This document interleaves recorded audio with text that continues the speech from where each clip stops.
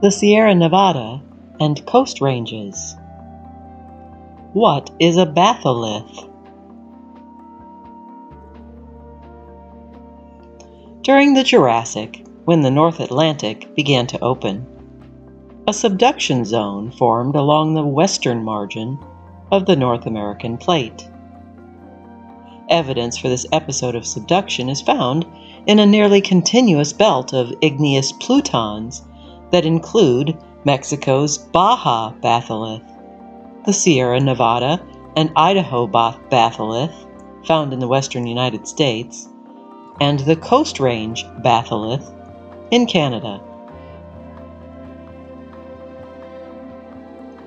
Part of what formed this convergent plate boundary is now an excellent example of an inactive Andean-type orogenic belt. It includes the Sierra Nevada and the Coast Ranges in California. These parallel mountain belts were produced by the subduction of a portion of the Pacific Basin Farallon Plate under the western margin of California. The Sierra Nevada batholith is a remnant of the continental volcanic arc that was produced by many surges of magma over tens of millions of years. The coast ranges represent an accretionary wedge that formed when sediments scraped from the subducting plate and provided by the eroding continental volcanic arc were intensely folded and faulted. Portions of the coast ranges are composed of a chaotic mixture of sedimentary and metamorphic rocks, plus fragments of oceanic crust called the Franciscan Formation.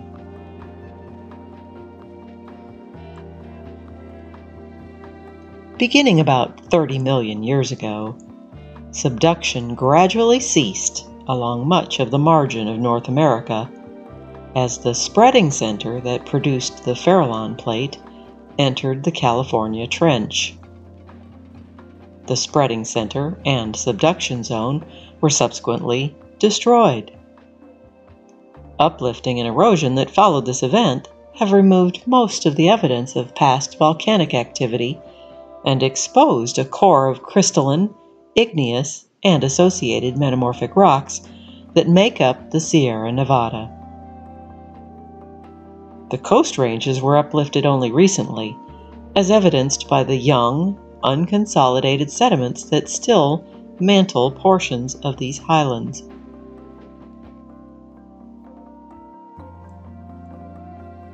California's Great Valley is a remnant of the Forearc Basin that formed between the developing Sierra Nevada and the Coast Ranges. Throughout much of its history, portions of the Great Valley lay below sea level. This sediment-laden basin contains thick marine deposits and debris eroded from the continental volcanic arc. From this example, we can see that Andean-type mountain belts are composed of two roughly parallel zones of deformation. A continental volcanic arc, which forms along the continental margins, consists of volcanoes and large intrusive igneous bodies and associated metamorphic rocks. Seaward of the continental volcanic arc, where subducting plates descend beneath the continent, an accretionary wedge is generated.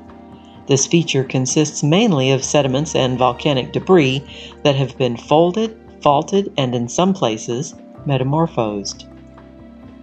Between these regions of deformation lies a forearc basin, composed mostly of horizontal marine strata.